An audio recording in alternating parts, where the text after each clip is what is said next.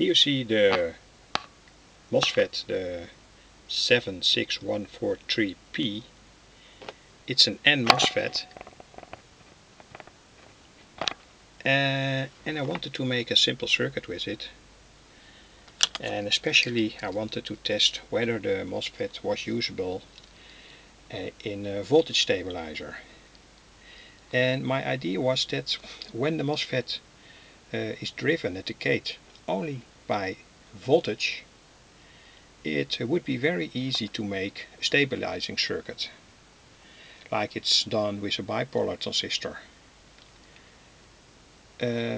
Because you don't need current to be driven into the gate to get a current flowing here, and that's the current through the load, and here on the load the voltage must be stabilized. But we have to keep in mind that the Zener diode, this one here, always needs a certain minimum current to function properly. So I made this setup with a 1 mega ohm potentiometer and a 2K2 fixed value resistor, and I found that the potentiometer always had to be set to the upper position, and that was the right position to make some current flow here through the Zener diode and the small normal silicon diodes, 3 of them. You see these small silicon diodes. And I also found that the MOSFET had a quite high internal loss or voltage drop, and that means that to get 12 volt out I had to use a 13 volt Zener diode and also 3 fixed value diodes to raise the Zener voltage on the gate. But after all, it worked fine, and here you see how it was made in an experimental circuit. This is the MOSFET, here is the potentiometer, here is the load, this small lamp, and I can show now how it works. This is the output voltage at the moment, 12.3, though I use a Zener diode from 13 volts plus 3 times 0.8 volt here. 12.3. This is the voltage drop parallel to the N-MOSFET between the drain and the source. It's 8.3 volts, and this is the power supply voltage.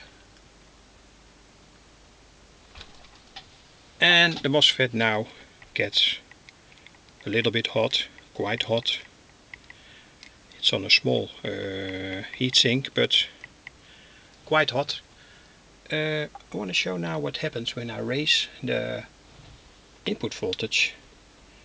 Now I raise it to 41 volts, and here you can see that the lamp lights up equally compared to an input voltage from 20 volts. So this circuit works properly, and you can use this, for instance, in a small radio or so, everywhere where you need stabilized voltage and a not too high current, output current. Now I want to demonstrate what happens when we change the load to a heavy lamp, car lamp.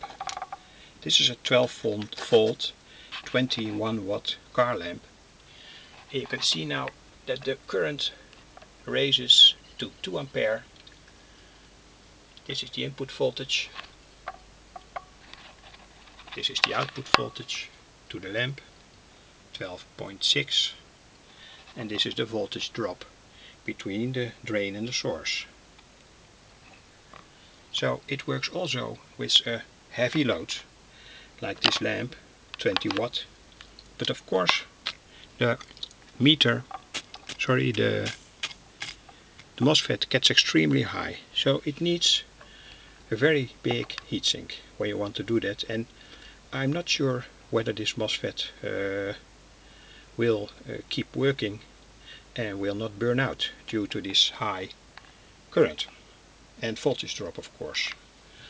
So I switch off the input voltage, but I think this circuit is usable for voltages up to, let's say, 20 volt or 40 volt, and with a current between, let's say, 10 milliampere and 500 milliampere. Of course, the heat dissipation depends on the voltage drop parallel to the drain in the source, multiplied by the current that flows here in the circuit. So when you have a high voltage drop and a high current, the MOSFET has to dissipate a lot of heat. It's going to dissipate a lot of heat because it must regulate the input and the output voltage. And all the heat, all the voltage here that the MOSFET consumes in a certain sense is changed to heat. So it gets very hot. As long as the current is small, the MOSFET will not get very hot. In fact, these are the principles that you can also use, with a bipolar transistor.